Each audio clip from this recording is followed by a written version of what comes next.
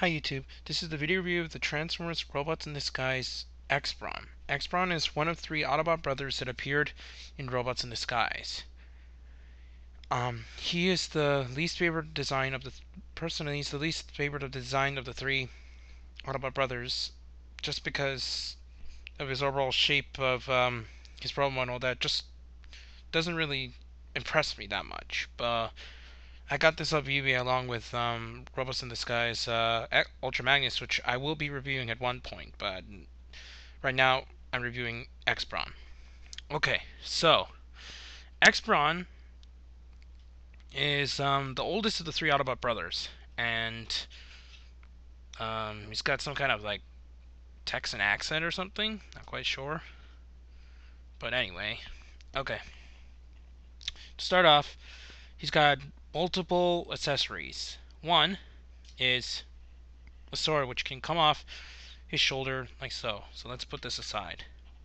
Another one, which is the weapon that he primarily uses in the show, is the blaster that he has. For some reason, they decided to change them into missile firing gimmicks, which I don't really like, because they never did that in the show. I would have liked it. It would have been okay if they just was able to remove it. So okay. So now just to fire it. So okay, let's keep that off for now. Okay.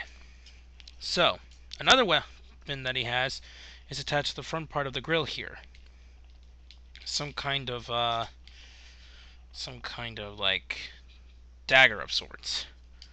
To place this one on, let me remember how to do this.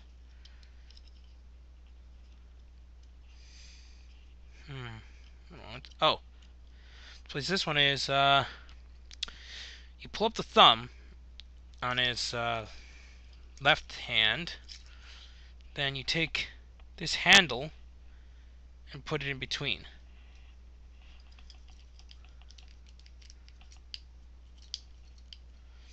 Like this, and to close it off, you just pull down. Wait, one moment. Problem here. Okay, let's see now. Okay, and then you just pull down the thumb like this. This is a very strange looking weapon, and it doesn't look that good on him, so I'm going to take it off now. Let's see now. Okay, let's keep that off as well. Okay, let's just put the weapons aside here. Let's go back to the figure. Okay. He's got the standard articulation points since of a Transformer that came out in the early 2000s, so let's just quickly go over them. His head can turn 360 degrees because it's on a ball joint, but it's really tight, so I don't really pull it that far. So okay, his arms also turn 360 degrees because it's on a ball joint, but the back piece hinders that. This arm's a little bit more free just because it doesn't have, it gives more layaway to the full 360. Okay, he's got a shoulder joint, but I don't know. It's not really a joint. It's just kind of a shoulder, like arm or something. Okay, his legs got the normal set of articulations. Turn 360 and so on. It's got neat heel feet pivot too. Okay, so now it's time to turn into vehicle mode. What you do is turn the head to the right. Put up the arm for now. Close the back part, the feet parts here, and then let's see what to do next. Oh yeah, let's do this first. You take the body, push it down, and then you turn the arm, because this is part of transformation. Show you again, so I'm not sure if it came to the camera correctly. Okay, you turn this around, and turn it over to the side like that.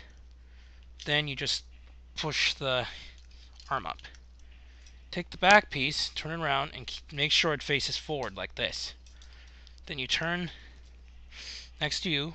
What you do is turn this around, and so this also faces the front, like should look something like this.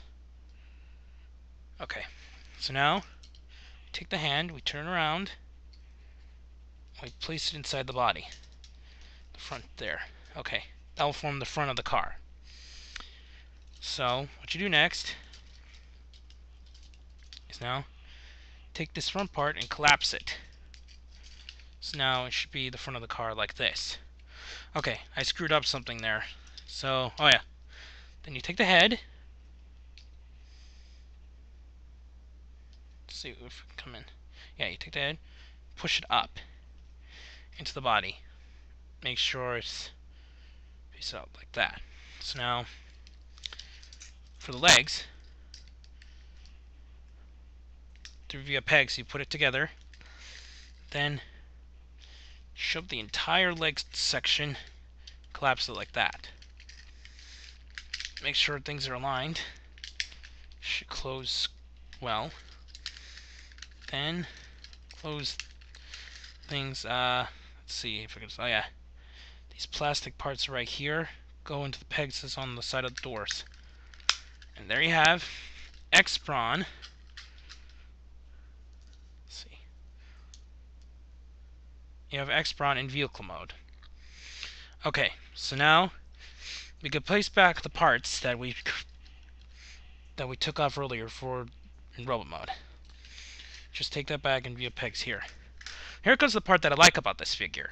These two weapons, these two missiles, actually go on the bottom of the car to become like side, like those. I'm not sure what they call them, but yeah, just like, okay. What you do is make sure that this one with the peg down here, the sword, there's a peg down over here as well. It pegs into the hole right here. Then it pegs also into a hole that's up here. So make sure you align them correctly. And then it should look like this. You take this piece. Oh, yeah, you take this piece. And there's a peg. There's a hole right here. And a hole right there.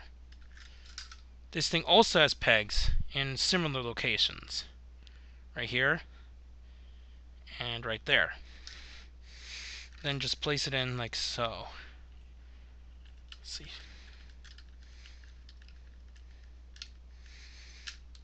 Okay. Okay, there you have it. The full vehicle mode. It becomes some kind of like, I guess some kind of minivan or something. But anyway, okay. It rolls pretty well. And what I do also like about this figure is that this figure actually has got rubber tires that can come off, but there's no one exactly take it off. They roll really well. The only problem about this, these rubber tires are the things that get worn over time and they tear, which is one problem with the plastic rubbery tires. Okay, this mode, we clearly see a red Autobot symbol there, and yeah, it's just mainly silver and green. But anyway, I actually like the vehicle mode of this guy more than the robot mode, just because I don't know, it looks pretty cool. But okay, because of transformation though. No, one second, yeah, it falls off. But because of transformation, these doors do open. Just in case anyone wants to see the other side. Okay, it does open, but it's got a lot of kibble inside, which is not good. Especially since you can see the head is visible in this mode, which is kind of funny because it's like, hey, look, you can see in front of him. But anyway. This was actually in show. There was a reason. Just like they actually kept that head thing just like in the toy here. He was able to talk to this, forgot her name, but there's this lady that always gets involved in the series that has a lot of bad luck and just a lot of mess there for her. Okay, so I rate this figure like an 8 out of 10 just because I do like the vehicle mode, and the robot mode actually isn't too terrible. But I personally don't like it as much as Prowl and Sideburn. Might get Prowl and Sideburn later on, but for now, this is the only Autobot brother I have. Okay, so this is the review of Transformers Robots in Disguise X-Brawn. Forgot to mention something. The hood can also open up. Let's see. Yeah, the hood can also open up, which is pretty cool actually. Especially since it's all chromey inside. Yeah, so I just wanted to add that. So yeah, please comment, rate, and subscribe. And this is Darkon633 signing out.